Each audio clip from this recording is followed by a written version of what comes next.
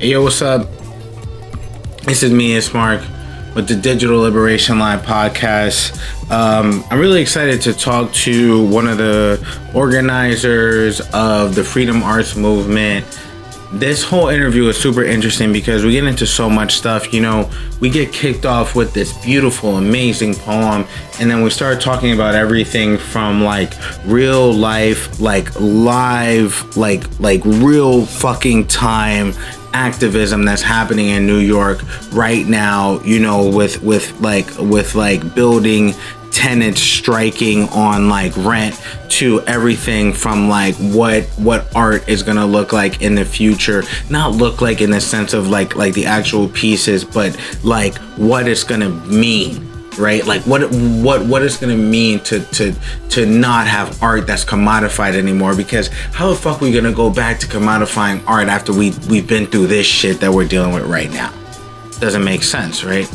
And that's what we get into in this whole episode here. So I think the Freedom Arts Movement, make sure to follow them. Of course, make sure to follow us at Feltzine, all that other shit. You know, this is not a time to get into that bullshit. This is not a time for, yo, follow me here, subscribe to this, rate us. Fuck all that.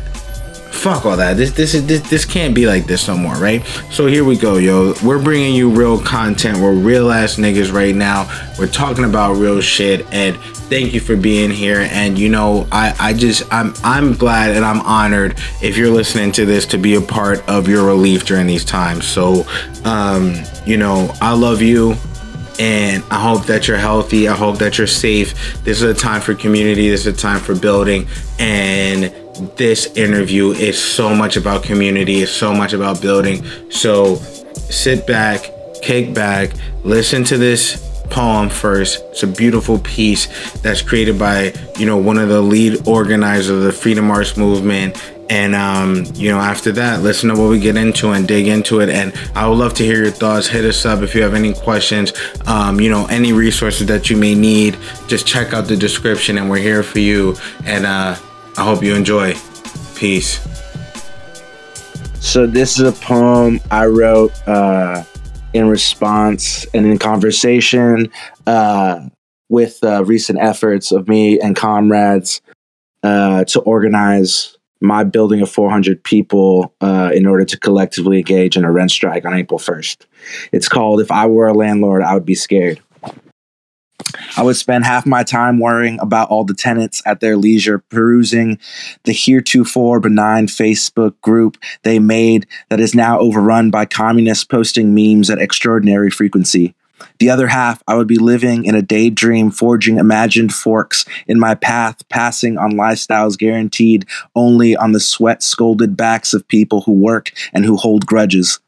Another existence, perhaps, if I didn't lean into stolen land and made boss by social reproduction. Or maybe if I could freeze time and stay below the age needed to administer the privilege of my lineage of wallets. The fact is that some people are born into businesses, not families. Businesses with gears that turn and are greased with stolen value. Another fact, landlords can't subsist on our blood forever. Renters are either sucked dry of their paycheck or they become fully cognizant of the parasite in the arrangement. Bloodletting reached its peak in the 19th century. We collectively figured out that losing yourself in order to sustain yourself doesn't make sense, nor does it cure what ails us. I mean it when I say that class is a hereditary disease. You need to make sure history doesn't resolve itself without your input. Decide how you want to live through the next disaster. Don't let the current bring you down. Move upstream against the strong force. Know this, it is possible to overcome, and the leech, as Mao teaches us, can be squashed. I'm snapping over here. That was fire. I love it. Hell yeah, baby. I love it. I love it. Ask more. So that was it, right? That's the end of it, right? I hope that is the end of it. The real end of it is when my landlord's head is in the guillotine, but that'll come later. Dude, okay. So I have like I just have so many questions following that. So can you tell me about you know the you know, I'll just say, I guess I'll say it like this. Can you tell me about the political action that you took that even inspired this poem? Okay. Yeah. So it's actually a funny story. I've been trying to organize my building for a while now. People are pretty atomized. A lot of people have different work hours and schedules and stuff. Anytime someone puts up a flyer in like a common area, it usually gets taken down pretty quickly. It's really weird. I mean, obviously, management's not trying to have tenants organization on their hands, but yeah. So I know I've been struggling just talking to people on my floor and whatnot. And then yesterday, I contacted one of my neighbors because I'm out of town right now with my partner's family, taking care of stuff around there. And I asked them, like, if they saw any information about the upcoming rent that's due. They told me that, unsurprisingly, the landlords are trying to entice people to pay early with a $50 discount if they pay a week early, which is fucking hilarious. Like, yeah, the smallest amount of crumbs. And so I was like, oh shit. And she's like, yeah, it's in the Facebook group. I was like, what? I was like, what Facebook group? She's like, yeah, we have a tenants Facebook group. I was like, oh my God. And I was like, just like perfectly set up the building blocks for a tenants union. I just like instantly posted in there. I was like, yo, you guys realize that like you're like 2 steps away from a tenants union. And then so I just started pushing a lot of like revolutionary rhetoric in there. And then the like so-called de facto leader, who's just like this weird liberal that started the group, kind of got overwhelmed and was just like, okay, like, do you want to take this over and like start the union? I was like, yes, I will definitely do that. So we set up a Zoom call. There's one coming up this Sunday with all 400 of us, and we're going to talk about our demands. We're going to kind of just reach a consensus, kind of like assuage any nerves people have, or just go over like the legal logistics of it. Like, you can't be punished for being in a renters union. That we're not just gonna withhold our rent. We're gonna send them a letter first telling them if they don't meet our demands that's what we'll do, and stuff like that. That's what we'll be talking about on Sunday. But we've come to a consensus already, and it seems like very likely that we'll be striking April 1st. And 400 people. The building I live in is fucking huge. It's New York City. It used to be an old shoe factory, and they're just like shoving people in there. So 400 people, it's a lot of money that they're going to lose. And we've had just, our building's a piece of shit. And so we've been demanding like pretty reasonable things for a long time, like fixing locks on doors because packages are getting stolen, and they just haven't done it. So not only will we be striking for, this, but also just like organizing just like a basic place of pretty much where all your social life happens is like, you need that. So organizing around that is super important. So we can not only get a rent freeze, but also just like get shit that we deserve and accommodations that are being denied to us and stuff like that. That's awesome. I mean, like this, this sounds like you're really, I think, for me, when I hear this, I'm like, wow, like that's such a powerful action that you took.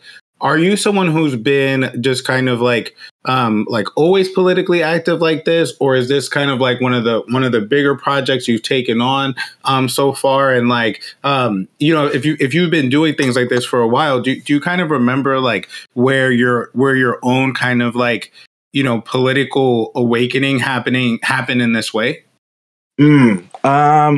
Definitely. I don't think anyone's born a revolutionary or anything like that, or like an organizer. I mean, some people, I guess, are born into families of organizers. And in that in that poem I just read, it's like, some people are born into businesses and not families. Like, I was born into a pretty liberal, kind of like apolitical. We didn't really talk about politics and such. My mom was more radical than my dad for sure. She had like Asada on the mantle, but we didn't really talk politics or anything like that. I think like what really got me into politics was listening to like rap music and watching movies. Just little references here and there. Like whenever Tupac would like shout out a Black Panther, I would like look it up and be like, oh, this is dope. But it never really it was like out of the realm of possibility for me. I think that as it is for a lot of people until they get to like see it happening, it's like you see struggle and you see violence and you see state repression and stuff, but you never really see like the wins of organizers and grassroots movements like on the ground, like in the media or like anywhere really. So I think, yeah, social media definitely changed that a lot. Growing up through that age of like social media and shit, it's like starting to follow people and then getting those connections made for me on like the timeline and shit. That really helped. I would say like in my early 20s, I mean, I'm still in my early 20s, but like when I was like 20, I started organizing at UC Santa Cruz. I didn't go to UC Santa Cruz. I went to a community college, but all my friends with UC Santa Cruz, and so they organize what's it called, an occupation of one of the humanities buildings to protest. Like I think it was tuition increases, and it was happening all over the state, and like tons of radicals and revolutionaries were occupying these different buildings of all the UCs. Cornel West came. He shook hands with us. Fucking who else came? I don't know, but it was just like a big event. Tons of stuff going on. We did not get our demands met. We got shut down. The police came and kicked us all out. We were there for a week, but yeah. So it was actually a really demoralizing effort. And then also in the midst of that, who was it? Damn, I can't even remember. It was the officer who killed Mike Brown. What's that fucking dickhead's name? Oh yeah, I know who you're talking about. I can't remember his name. Fuck his name. No promo. Fuck him. Exactly. Yeah. Fuck that guy. Yeah. But yeah, he got acquitted during our occupation. So, dude, everyone was just crushed. Like, we were all like hyped up, and then that news came around, and everyone was just silent. And like, then the day after, we got. I think it was the day after we got raided by the cops, and then.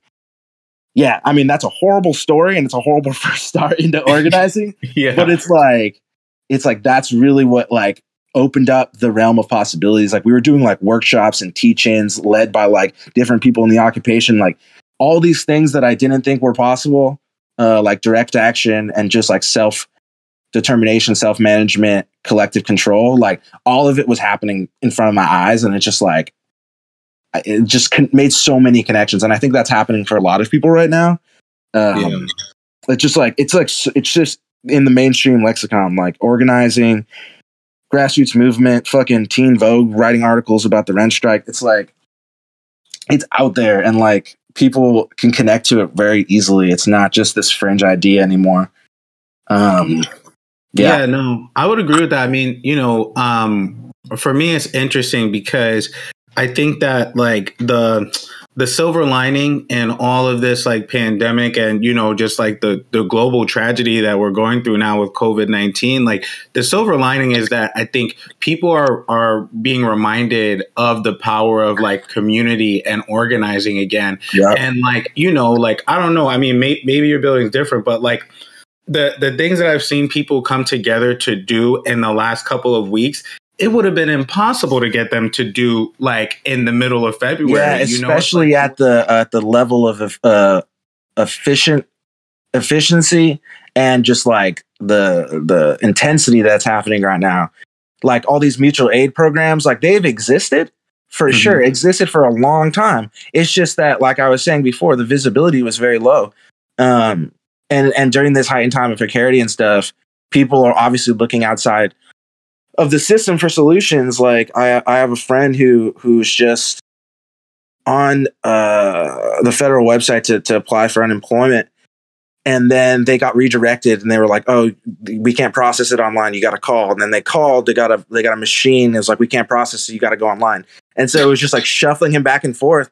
And he's like, "Okay, guess I'm not getting unemployment that way." So like obviously like the system is exposing itself, and all these different systems that have been created a long time ago to support people and challenge challenge the legitimacy of the system are being upheld right now. So it's super good. And yeah, you hit it nail on the head that like it definitely the level of intensity that people organizing was definitely not there before. But so this happens, you know, in all times of crisis and war and stuff like that.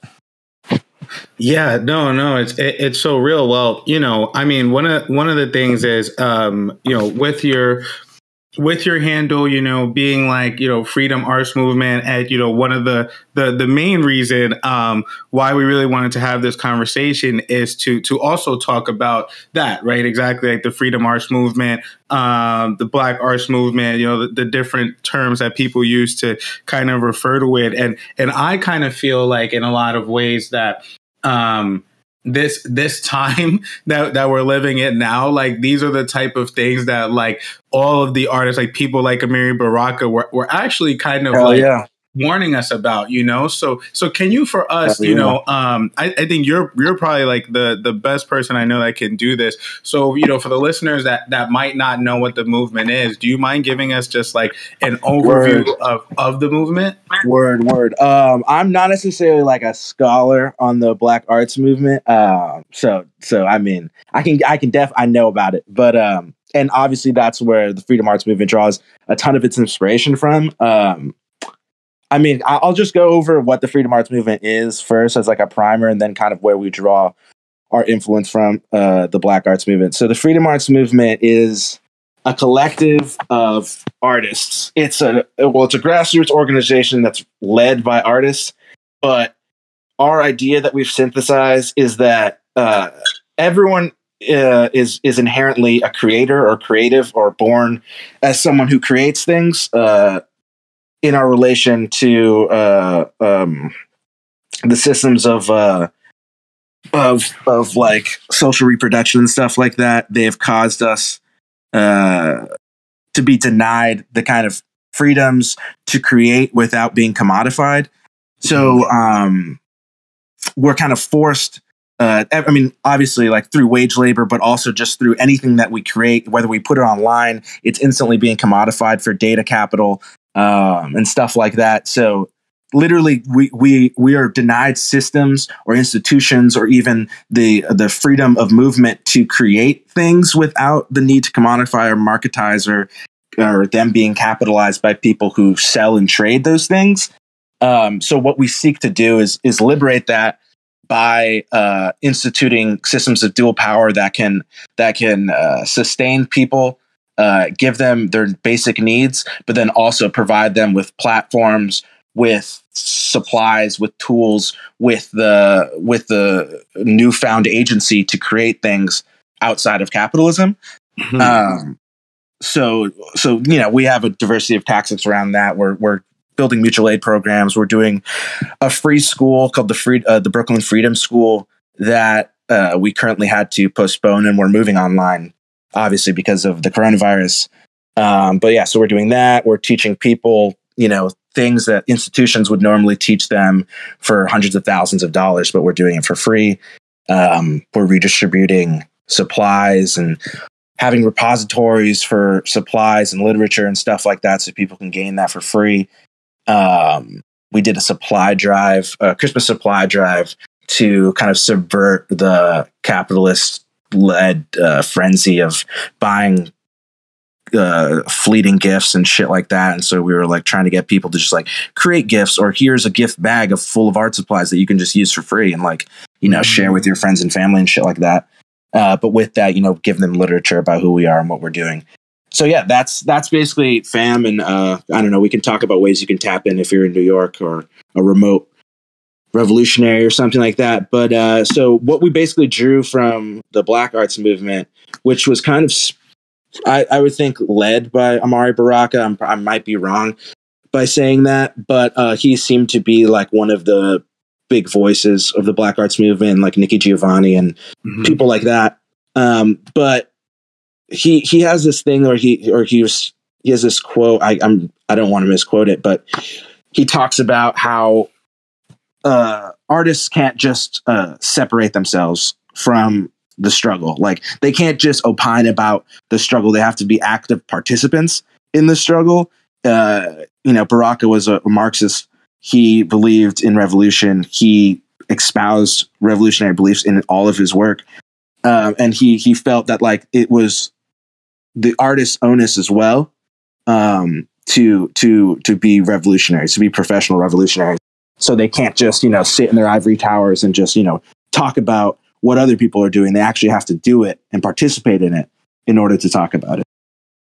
So like, I mean, I totally feel that. And, for me personally, it's interesting because that kind of feeling is a lot of why, why I moved to the Bay Area, because I felt like, like this is New York definitely is like this too, but this is one of the places, at least in America, where you can have that I don't even want to call it a balance. I guess this this duality of being an artist and being, very politically active, and these two things can support each other, right? Like I think in a lot of ways, and this is no shade to anybody who is an artist in LA, but I feel like in a lot of times, like the LA scene, it's actually kind of hard to do that sometimes because it's so aesthetic driven, Yeah. As a creative who is an artist, who is a creative, but also, so politically active, how do you kind of how do you keep yourself I guess just like mentally okay and healthy through this? I mean, I think that's an active journey that I'm currently on.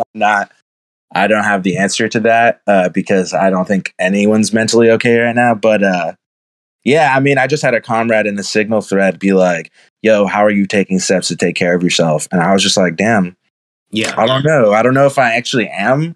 But definitely that's, we talk about like the activist toolkit is like, you have all your diversity of tactics, your experiences and stuff that you can draw on in order to better organize. And I think something that's lacking in a lot of activist toolkit is that like mental health preparedness.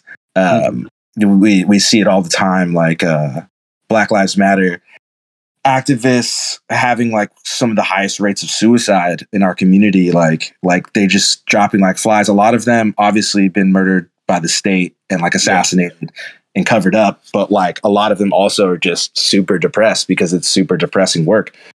But it's not all depressing. Like today, like I'm super happy because we successfully organize, and we're going to save lives, and like people who are living paycheck to paycheck can like breathe, can like, not worry about like which vital necessity they have to give up this month in order to pay rent. So I'm happy to have been able to be a part of a movement that alleviated some of that. But yeah, that's like I can't just wait on wins, because I mean, as organizers, we take more losses than wins, but like we're in it for the big wins. And the frequency of losses is kind of like, it can be demoralizing and hard to take. So yeah, definitely. I think every organizer should be going to therapy or talking to their friends often. Yeah. No, it's interesting though. I mean, I love what you're saying though about, this idea of not waiting for wins and, experiencing a lot of losses, because in a lot of ways, like, being an artist is the same way, right? Like, hell yeah. And so like, how do you kind of keep going through all that? I mean, like as an artist and as an organizer, like both simultaneously, like what keeps you in it? Okay. What keeps me in it, first off, is just like, I hate seeing my people die and like suffer and shit. Like that's just, it's awful. It's like when you see you hear a story, you see someone, your loved one, and they're just suffering or like just taking unending amounts of oppression daily. Like shit just gets to you. Like you eventually have to just ask yourself, what can I do to make these people better and more secure and like more self-determined and or have more self-determination. I mean, that's first. Second, I think we were talking about as an artist or even as a revolutionary, like it's definitely important to create these like systems of self-reinforcement, like dual power shit and like mutual aid systems. Like you can create a system with as little as like 3 people to just keep each other in check, get each other's backs, have solidarity with one another if one of you falls on hardships. And, as they mature, they grow bigger and they are able to shoulder so much more burden. And so even your big problems can be solved by these mutual aid systems. Also, like, as an artist, one thing the Freedom Arts Movement has done is create a free press where we're publishing work. I mean, it doesn't pay, which is like, we're against the commodification, so paying would be kind of weird. But it does allow you to get your work out. And like, we print things for free. We print chapbooks for free and we distribute them for free. And so, people who wouldn't normally be tapped into your work get to see your work, like working class people who can't afford a fucking $40 chapbook, they get your work. And also like, we don't pay, but not because we're trying to just like shrug you off or something. But what we do provide is all these other mutual aid systems. So like you're not getting paid, but you also don't have to pay for like our mutual aid system. You don't have to pay for the free school. You don't have to pay for our food pantry. All this stuff. It's all these self-reinforcing systems. So you're not left outside of or just like, you're just not left with needs that aren't being met. We're trying to meet every single need for artists, for working class people, and just for every member of our community. Well, one, I think that's like amazing. I mean, the interesting thing about all this, right, is even what you talked about like not paying, right? There is this sort of this strange, like you talked about it with the commodification of art. There's this strange thing where it's like this idea of, and I think this is changing. I think that this, global pandemic is going to change a lot of this. But for a long time, there was this idea of like, make sure artists are paid, make sure artists are paid. And the interesting thing about that is that actually impacted, I think, people who were doing like grassroots on the ground, like real art shit, more than it actually impacted like a lot of the like larger art institutions. And the fucked up thing is that message was about the bigger institutions, like places like Apple, right? Who were doing like the Today at Apple and not paying people, but then giving them free product, which is like, well, dude, you're not paying me and you're actually just getting rid of shit that was going to sit around. So it's like, and they're getting rich off of that. Yep. Because there's, we're not, I mean, the whole point of commodification is not only that you're not getting paid, but you're not seeing the profits that are gaining because of your work. Yep. It's like, so, I mean, that's what we don't want. And like, it's funny that you brought up the calls to pay these people directly. It's like all those people that put up these, I mean, and I'm not knocking them because we're in desperate times and like people are just desperate. They're like, making these spreadsheets of thousands of people and their Venmos and it's just like a lottery. It's a lottery of who gets to live and who gets to die. And it sucks. And it's like, that's obviously your first thought because that's what we're being conditioned to do is to be atomized and to be individualized, to give our Venmos out and not just give money directly to these mutual aid funds and these like mutual aid systems that already exist that are trying to build long lasting systems that can protect people. And it's like, like you're going to get like $20 in your Venmo. Is that better than giving $200 to a mutual aid system that can support you on a regular basis? It's like, no, fuck no. But it's just a part of the thinking. And it's just a part of this, like, marketize yourself. And I remember it as like, I was looking at one of the spreadsheets with all the Venmos and it was like a description box and everyone was just doing the most with like trying to describe how oppressed they were. And it's just so sick. It was just like, fuck, like I feel you and you're probably really oppressed, but like, man, like you're being forced to sell yourself, sell your oppression in order to survive. And it's like, fuck, dude. No, and that's and that's the thing that I think is going to change so much. I mean, like I was the other day I was having a conversation with my partner and I was like, like this, even this idea, I think of like, of like buying art, selling art, like these things are like, this is not how creativity always was. And this is the time when people like stop doing that and they take a step back and you're like, oh yeah, like this time last year, I was hot shit, a blue chip artist, and now nobody's buying shit, right? And Yeah. like after a while, like I think it is stuff like what you're doing, like providing like free content, providing free resources that's gonna be able to turn, and like this is when people need like Yeah. art like the most, right? Like Oh, like yeah. even the poem you just read, like when you talk about chapbooks, when you talk about these things, like this is the time, like when people can't go outside, when people are hurting and they need answers, this is the time when like that art is most important. And when you start putting up like any sort of like you said, like people shouldn't be able to, I mean, people shouldn't have to choose between like, yo, am I gonna eat today or am I gonna experience art? You know, Or like am I gonna, yeah, or it's like, am I gonna eat today, or am I gonna get to buy another canvas so I can make art? yeah, yeah, exactly. It's No, crazy. it's so real. Yeah, I mean, like, yeah, like just to piggyback off what you're saying is like art as a profession is just completely contingent on class and privilege. It's like, and Yeah. not to say like privilege in the sense of like, oh, like white people, but like privilege in the sense of like some people are allowed opportunities and some people aren't. Poor people are sometimes cherry picked by like a rich philanthropist and like, oh, I see something in you. Whatever it is that day he sees, whether it's his white guilt and a reflection of himself or whatever. But like, you know, some people get access to these institutions. All rich people have access to these institutions, and some people don't. And it's like, you know, we shouldn't mystify the class of artists as anything other than a privilege. And like, what we are trying to do at FAM is like obviously abolish all systems and all divides and all barriers that like all class barriers that are allowing art to be a specialized thing and not just something that everyone can do, everyone should do, and everyone needs in their life.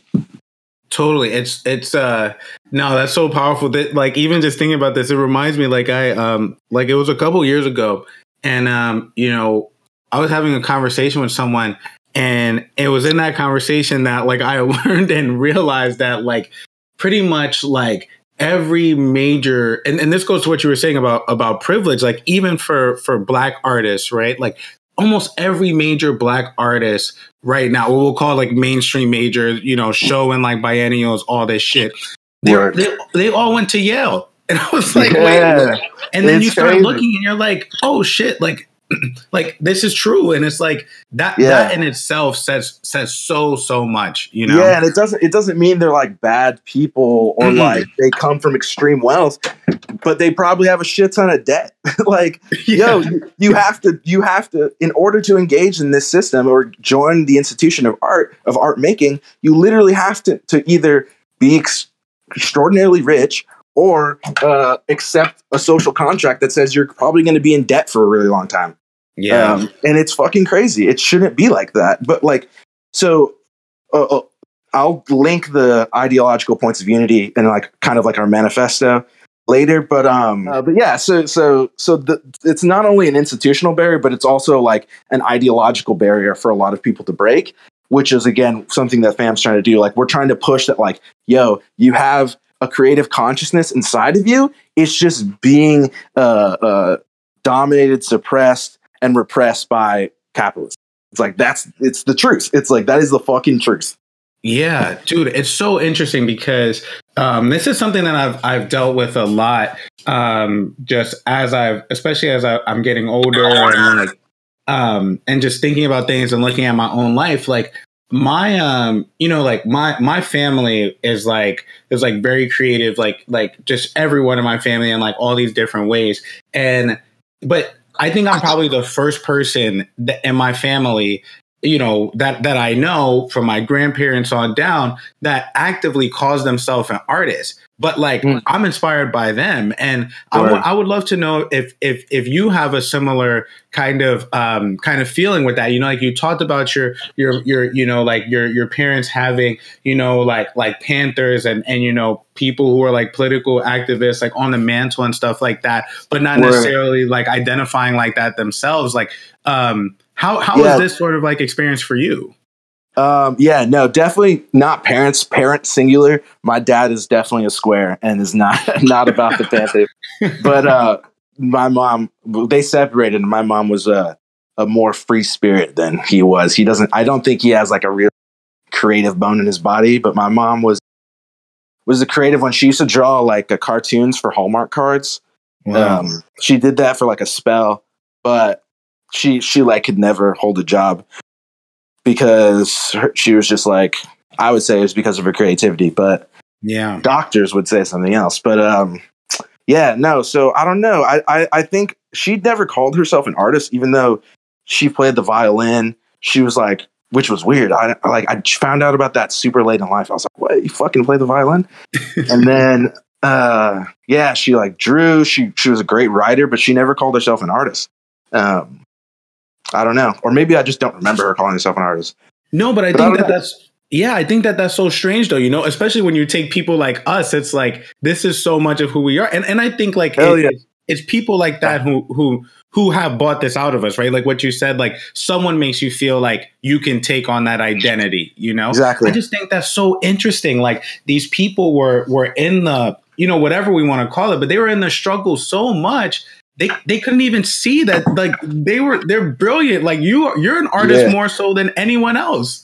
Yeah. I mean, exactly. It's because it's the struggle, but like naming what parts of the struggle it is. It's like those barriers that people to even identify as with something because they think, you know, they're not worthy of it because of so many different factors, you know, it's mostly financial. A lot of it's cultural. Like, you know, when you think about artists, I mean, I guess neoliberal representation culture has kind of changed this, but like before in our parents' generation, when they looked at artists, they were all white and they were all men. They were all, you know, European. And it's like, the pantheon of artists is barely shifting. Like I remember this article in some fucking art rag or whatever, the super fancy ones. It was like, Black art is finally having its moment.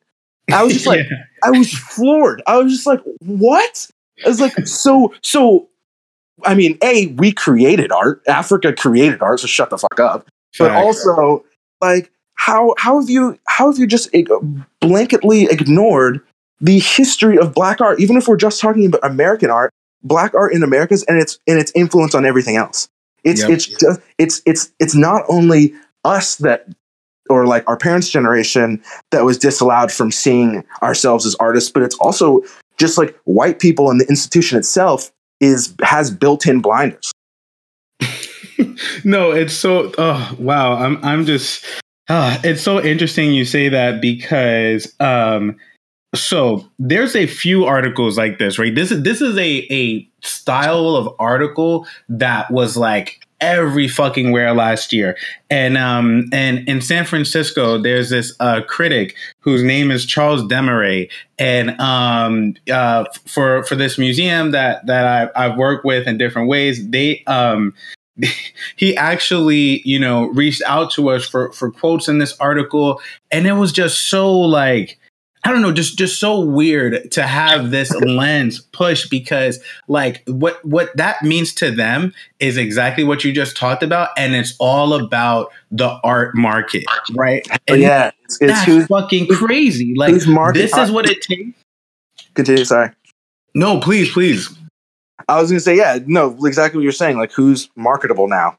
It's like, that's just what like identity politics has done for neoliberalism. It's like, I wrote a piece a while ago about Black Ariel, the mermaid. Yeah, they made a Black Ariel. I'm like, Ariel's just wearing blackface. Like, you guys realize that Ariel is not a black person. It is a white subject. It was written as a white person. It's just wearing blackface because they want to sell it to you. They want to sell it to black people.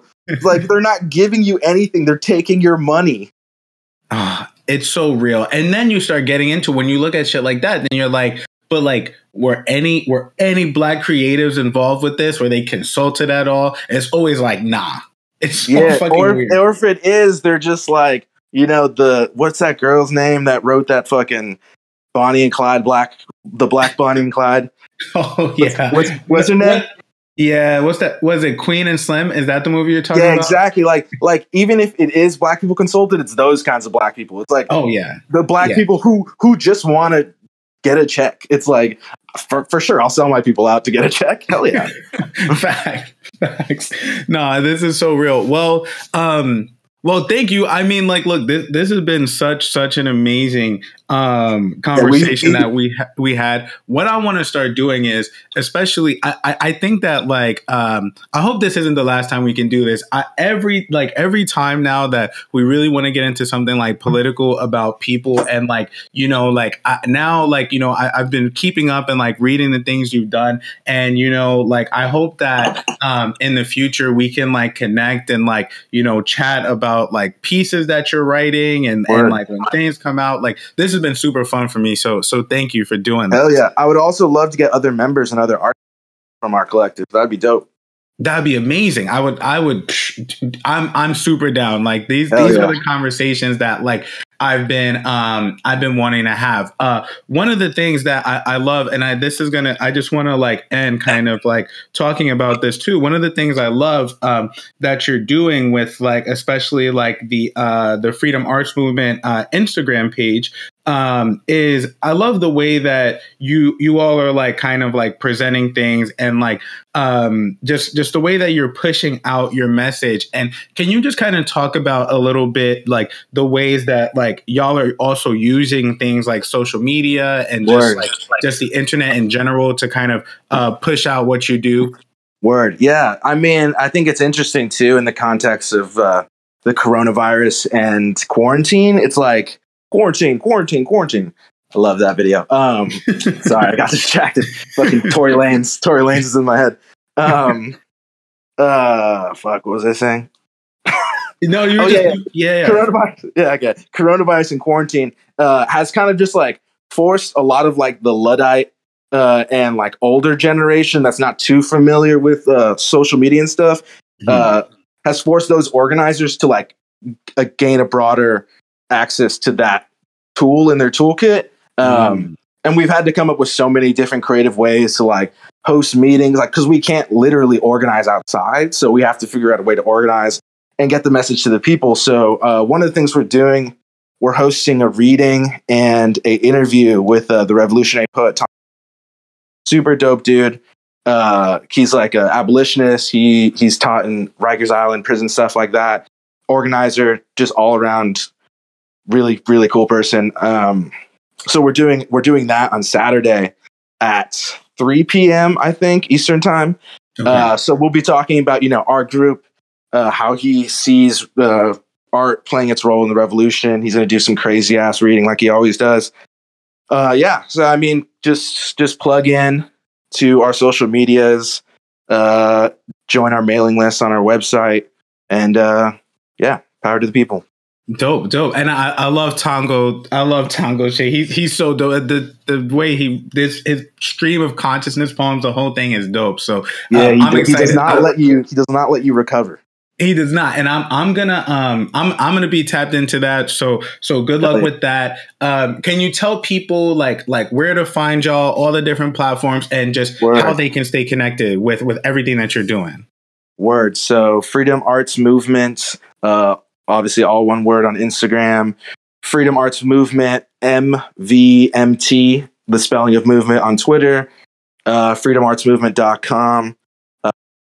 freedomartspress.com. Sign it into our mailing list on our site. We're doing virtual meetings at this point, but when it starts letting up and people get to go outside, we'll be hosting weekly meetings in Bed-Stuy. So yeah. Dope. Well, good luck with everything. I'm super excited for you. I'm hoping, I'm definitely someone who definitely tends to believe in conspiracy theories. So I'm telling you, I'm not worried for y'all, but I will say I got straps, bro. Great. Okay, perfect. Cause stay safe. Cause fam, like y'all have to do this digitally, and dude, there's powerful motherfuckers that don't want you to be doing what you're doing. Yeah, so, we're actually organizing community self-defense too. So nice. We got this. Okay. You know what? I'm sure you got it covered. So I'm glad to hear that, and thank you for being here today. And I hope we can chat again soon. Word. Peace, G. All right, peace, fam.